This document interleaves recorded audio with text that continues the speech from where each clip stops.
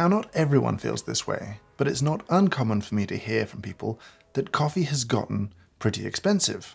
And to be fair to them, it did used to be much cheaper to buy a cup of coffee. That's changed as the coffee boom has happened in cities around the world. And at a time when there are increasing numbers of articles highlighting the fact that coffee growers aren't getting paid the cost of production for their coffee, that it's become unsustainable, well, this rising price of coffee leaves many people with questions that should be answered. So that's what we're going to do today. We're going to talk about where your money goes when you spend it on a cup of coffee in a specialty cafe. To do that, we're going to have to talk in generalities.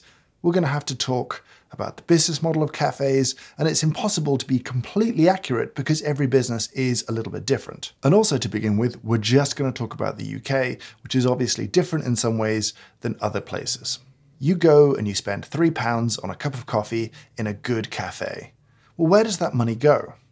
Well, in the UK, the VAT, the tax rate on coffee, is 20%. So 50p of your £3 goes straight to the government. The net revenue for the cafe is only £2.50. So let's divide that £2.50. In a cafe, about 30% of the money that a cafe takes in goes back out to product cost of buying the things that you ultimately end up selling. About 35% of its money goes to pay staff. 15% of its revenue will go towards paying the rent and associated location costs. Maybe 10% will go towards general overheads from lighting to heating to administration, leaving 10% on a good day as profit for the owner. That's 25 pence on a £3 cup of coffee, which means you've got to make a lot of cups of coffee to really make any money. I should also add that around the world, those models will vary.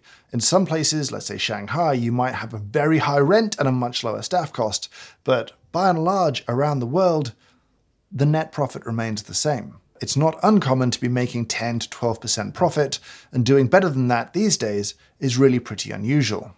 As I said, this is the typical kind of business model for a specialty cafe. There will be some variants. Some cafes will pay more to staff, some pay less, some will pay more rent, some will pay less. Wait, you might say.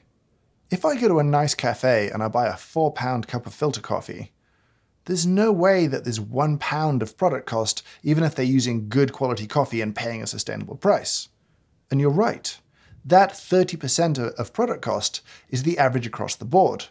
A cup of filter coffee may make a much higher margin compared to, say, a pastry that you might buy with it that has a much lower margin, a much higher cost associated with it. So once we break apart the costs of a cafe, you can see what's really driving the increase in a price of a cup of coffee. The cost of hiring and retaining staff has really increased a lot in the last few years, especially as coffee cultures have become increasingly competitive. The more cafes that open, the more baristas are needed, the more demand the market sees, and that drives up the prices for skilled, capable baristas. This has meant that the staff cost for cafes has constantly crept up and up and up and up and up. When I first got into the business, it was only down at 25%. Now it's easily 35% plus. That really has changed.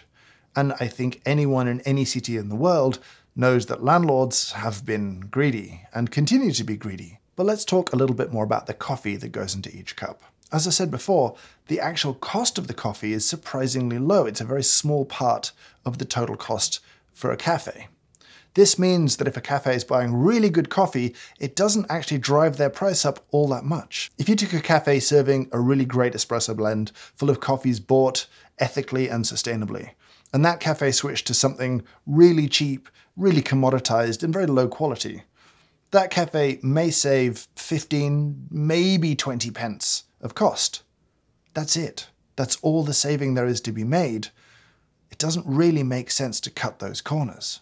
It makes sense to ask the right price for something delicious, but for 20p more, for 30p more, you can have something incredible. Great coffee is actually incredibly cheap for what it is, even when you're drinking it in a cafe with all the associated costs.